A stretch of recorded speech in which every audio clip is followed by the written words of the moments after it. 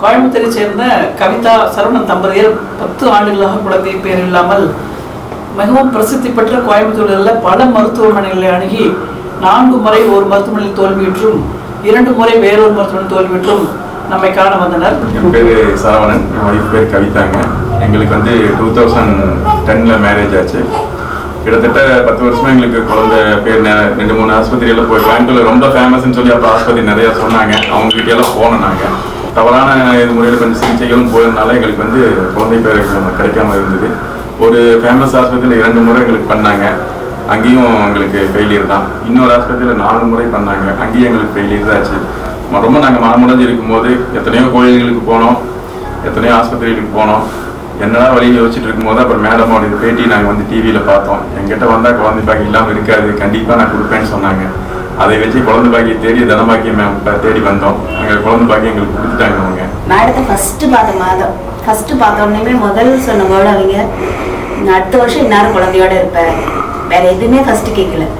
அதுவே எனக்கு ஒரு தன்னம்பிக்கையாக இருந்தது. மேடத்தை நம்பினா கைவிடப்படாதுங்கிறது இப்போ எனக்கு புரியுது.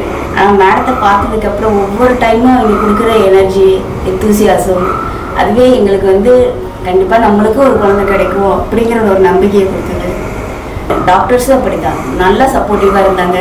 கிட்டத்தட்ட 10 வருஷமா நாங்கள் இதுக்காக மிகப்பெரிய மன உளைச்சல் இருந்தோம். நானும் என் மனைவியும் போகாத கோயில் இல்லை, வேண்டாத தெய்வம் இல்லை. ஆனால் இங்கே வந்து குழந்தை தேடி குழந்தை வளமே எத்தனையோ ஆலயங்களுக்கு போகிறோம். நம்ம என்ன எங்களை பொறுத்த வரைக்கும் சுதா ஹாஸ்பிட்டலில் குழந்தை பிறந்த ஆலயம்னு நினைக்கிறாங்க. மேலே வந்து நாங்கள் தெய்வம்னு நினைக்கிறோம். அந்த அளவுக்கு எங்களுக்கு மிகப்பெரிய சந்தோஷம். எங்களுக்கு ஆண் குழந்தை பிறந்திருக்குது. எல்லா டாக்டரும் வந்து உங்களுக்கு இனிமேல் அது இப்போ பண்ணுறதுக்கு சோர்ஸ் இல்லை அப்படின்னு கைவிட்டாங்க. ஆனால் மேடம் வந்து 2019 ஜனவரி 17 அதாவது பொங்கலுக்கு அடுத்த நாள் வந்து பார்த்தோம். தை பிறந்தால் வழி இருக்குங்கிறத நாங்கள் வந்து பார்த்தோம். மேடமை அப்பவே சொன்னாங்க, வந்தவங்க என்ன பார்க்கும் போது நீங்க அடுத்த வருஷம் குழந்தையோட போவீங்கன்னு சொன்னாங்க. அவங்கள பார்த்தோன்னே அந்த எனர்ஜி தான் எங்களுக்கு முதல்ல சொன்ன வேட அதுதான். என்னன்னு கூட கேட்கல எங்களுக்கு, அடுத்த வருஷம் இந்நேரம் குழந்தையோட இருப்பீங்க அப்படின்னாங்க. அந்த எனர்ஜியும் அந்த கான்பிடென்ட் எங்க மனசுல அப்பவே பதிஞ்சிருச்சு. மேடம் பார்த்தாச்சு நமக்கு குழந்தை கிடைச்சாச்சு அப்படின்னு. வேற எந்த டாக்டரும் பார்த்த உடனே அதை சொல்ல மாட்டாங்க. உங்க ஃபைல பாக்குறோம், அதை பாக்குறோம், இதை பாக்குறோம், உங்க ரெக்கார்ட்ஸ் எல்லாம் கொடுங்க. அப்பதானே இவங்க எதுவுமே பார்க்கல, உங்களுக்கு குழந்தையோட அனுப்புறேன்னு சொன்னாங்க. அதே எங்களுக்கு ஒரு எனர்ஜி ஆச்சு, தன்னம்பிக்கை வந்துச்சு. என் வாழ்நாள்ல மேடத்தமா இருக்கவே முடியாது. மேடத்தை நம்பி வந்தா கண்டிப்பா குழந்தை பாக்கியத்தோட தான் நம்ம போவோம். ஸோ நாங்கள் வாழ்நாள் ஃபுல்லாக மேடத்துக்கு கடமைப்பட்டிருக்கோம். இன்னைக்கு சந்தோஷமா இருக்கும்.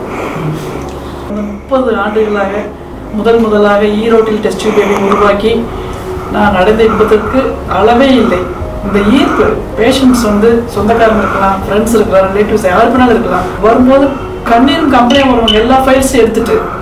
அப்போ நான் சொல்லுவேன், அம்மா இப்போ கண்ணீர் விடுறீங்க, 1 வருஷம் கழிச்சு நீங்கள் ஆனந்த கண்ணீரோட குழந்தைய போங்க, அவங்க கண்ணில் பாருங்க கண்ணீர் வந்துச்சு, நீங்கள் பேச அதுதான் தனபாக்கியம். அதுதான் சுதா ஹாஸ்பிட்டல். சுதாவோட எல்லா பிரான்ச்சஸ் இதுதான். போயிட்டு கரெக்டாக ப்ரோட்டோகாலிங் கரெக்டாக 30 இயர்ஸ் சிற்பி செலுக்கிறேன். சேலம் மாதிரி சுதா இன்ஸ்டியூட்டை நான் வளர்த்திருக்கிறேன். குழந்தை வந்து எத்தனை சிரமப்பட்டு இருக்கோம் 10 வருஷமா. உண்மையாக நீங்கள் 100 வருஷம் இருக்கணும்.